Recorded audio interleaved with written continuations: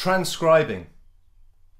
If I had to give one answer to the question, how do I become a better improviser, it would be transcribe. Unbelievably important. So why is it important? Well, I guess if you're here, you've decided to play the saxophone probably because you've been inspired by a certain player or a certain recording of a saxophone. And over the years you've developed your own taste, your own preferences, and you want to replicate that. So there may be a performance that you are thinking, I want to sound like that. I want to be able to do that. So do it. Okay? Transcribing is essentially taking that you like and replicating it, doing it. Now the whole process of doing it, there are two ways of how to transcribe. What I used to do when I was a teenager is be up in my room for hours with my CD player, listening to it, writing it down, rewinding, literally note by note, certain solos of my favourite players, note by note, rewind, note, next two notes, all bonus, writing it all out. Took hours, but by the end of it, I had I had the solo all written out, and then I could play along to it, and it was great fun.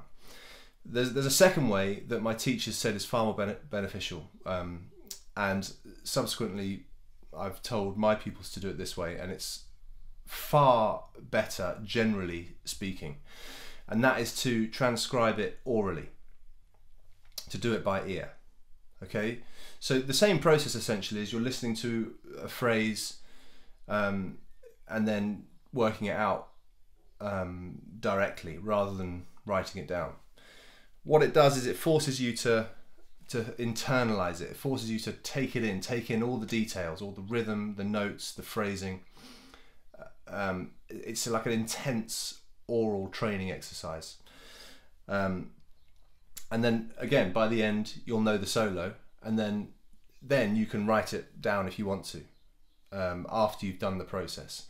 Because obviously if you've got it written down, it's nice to have as a reference if you then want to give it to pupils, or if you want to play it years later when you've forgotten it or whatever.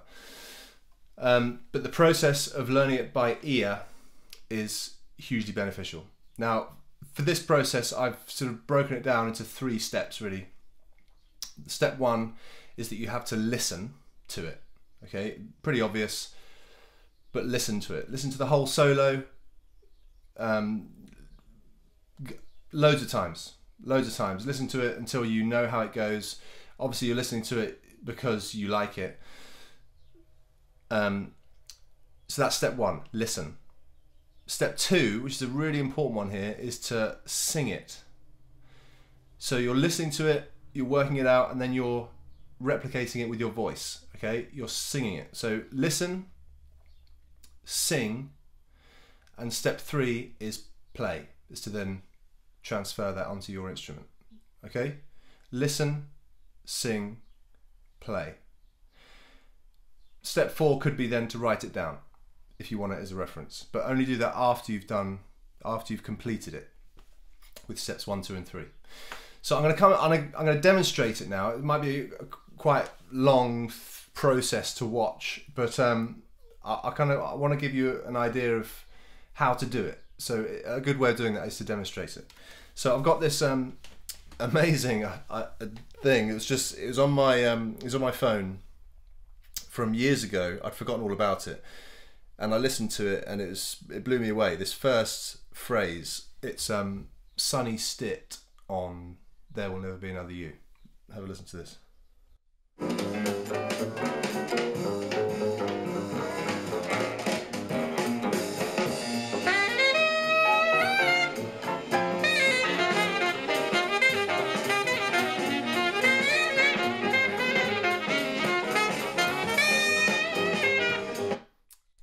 Okay, amazing.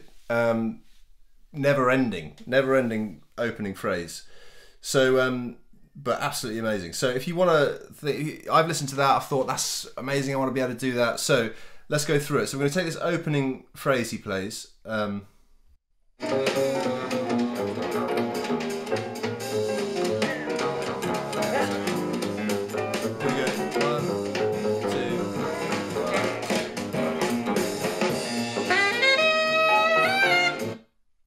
Right. So I've listened to that first phrase.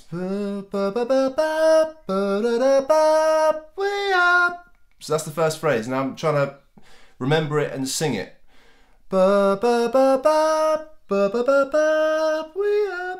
Right, now I've got to get the rhythm right as well.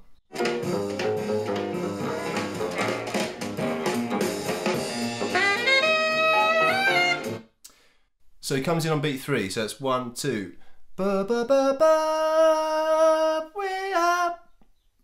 And then the next two notes. Okay, so I'm pretty confident with that now. I've got that opening phrase, I know what the notes are. I've sung it. I'm now going to try and replicate it on my instrument. So for alto, we're in C major. Which is La C. So the opening note, ba ba ba ba ba ba ba ba, it's the third. So it's an E. Ba ba ba ba. 3, 5, 6, 1. Okay, so it comes in on beat 3. So it's 3, 4, 1, 2.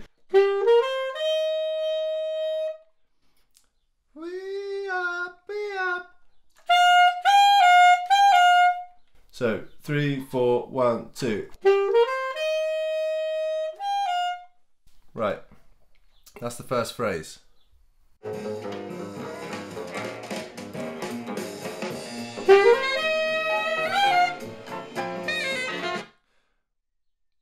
Ba, ba. That's the first note of the next phrase, and it comes in on beat 1 of the next bar.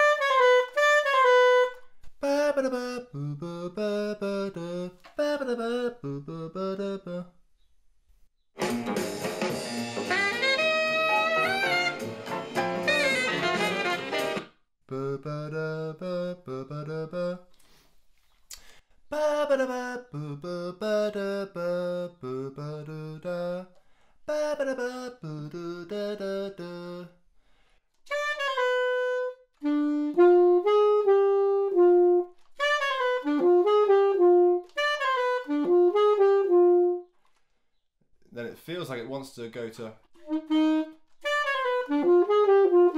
but it doesn't. It goes, I think. Yeah.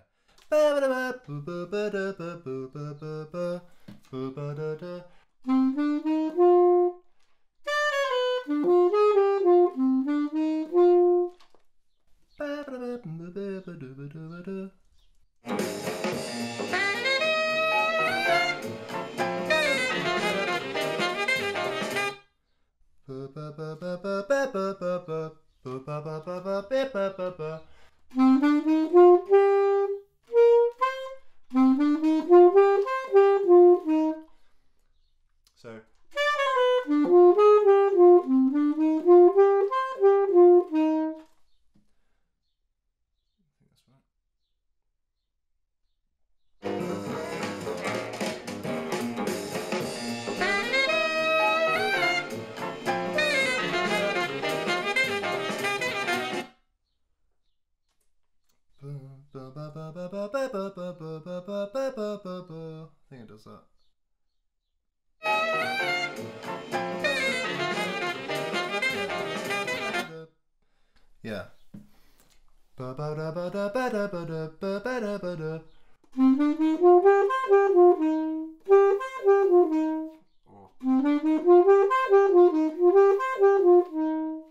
Yeah, so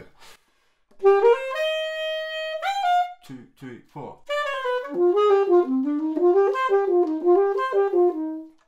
Yeah.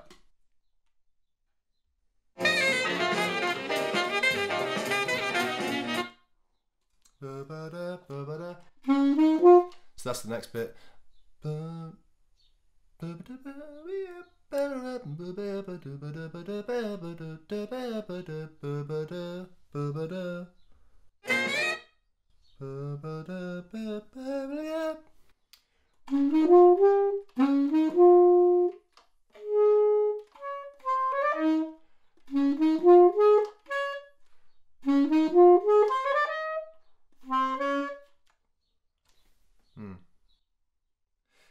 I'm going to stop there, but you get my point, right? So I'm playing it, I'm listening to it, I'm working out what it is on the notes.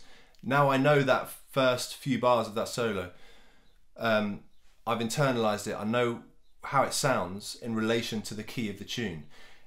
Now, this brings me to another point, which is this process, this oral process, then allows me much easier than if I wrote it down to transpose it into a different key.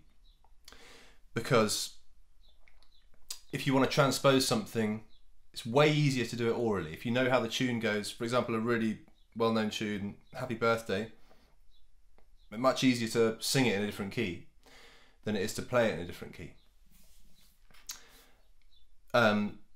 So, you know, happy birthday to you, happy birthday to you, happy birthday, da da da ba da da da da. If you want to do it in a different key, happy birthday, da da da da da da ba ba ba ba ba da da. Much easier, right? I'll get all the notes right because I'm using my ear. Exactly the same concept. Why do you want to play in a different key? Well, in all jazz situations, to be able to play certain phrases, certain licks in different keys is hugely beneficial. So that's why this process is far more effective generally. So remember, listen, sing, play. Try it yourself.